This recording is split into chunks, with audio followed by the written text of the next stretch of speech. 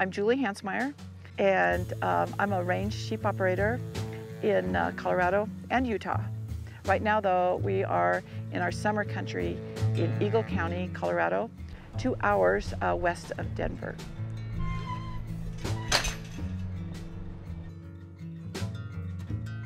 I haven't always been a rancher, but I have been involved in agriculture all my life. My Hansmire family homesteaded in southeast Nebraska, and so I grew up with farming and mostly cattle ranching.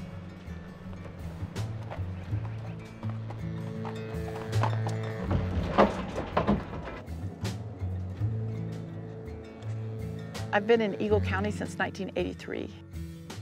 How many years is that? 83, 90, anyway, it's a long time. I've loved this county. Even though I grew up in farm country, I love the mountains. There's a lot of opportunities for exploring. There's always a trail I haven't been.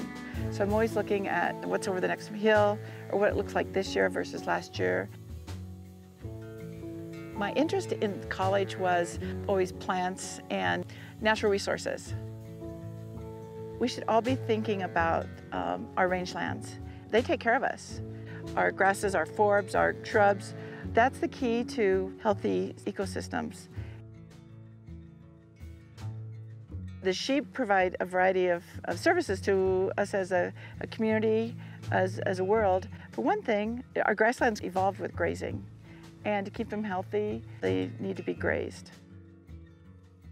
The sheep can also provide some fire breaks. We can actually graze an area and you could burn back from that to provide a backfire. It's key to make the best decisions we can. All of us as ranchers. It's foremost in my mind just because we depend on these soils, and so will the generations to come. One of the most enjoyable parts of my whole year is to saddle up my horse and go visit our herds and to visit with the herder and just see how his day's going. And if he's having any problems, pet his dog, and look at his horse, and just check things out and talk about the grazing schedule, like where he's gonna go tomorrow, where he's gonna go next week. So that's really a enjoyable and fun thing I get to do. I love that relationship.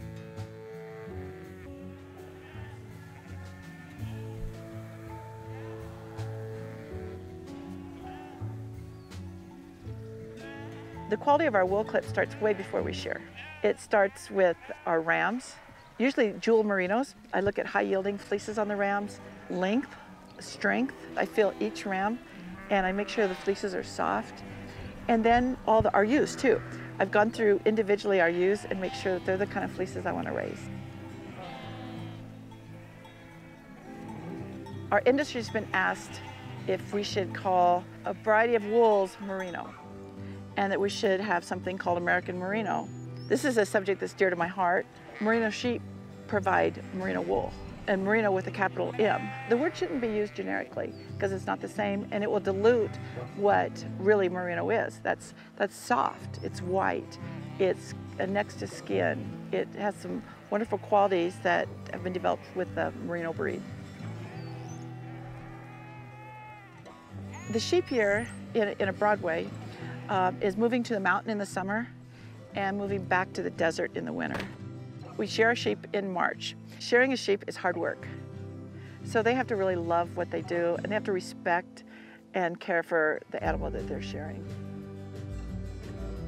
Often, we don't know where our wool goes. And I was excited to know that Brooklyn Tweed was interested in making a breed-specific yarn, and that I would know where our wool was going.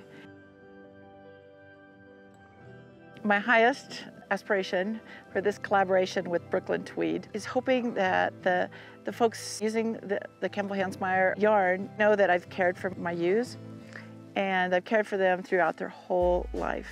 Animal welfare, the sheep's welfare, is one of my key pillars in my life. I'm pretty proud of my merinos. So I'm gonna love seeing a merino-specific yarn. I don't knit yet, but my mother knitted, and my best friends knit. So I can't wait to be able to knit some of my own yarn.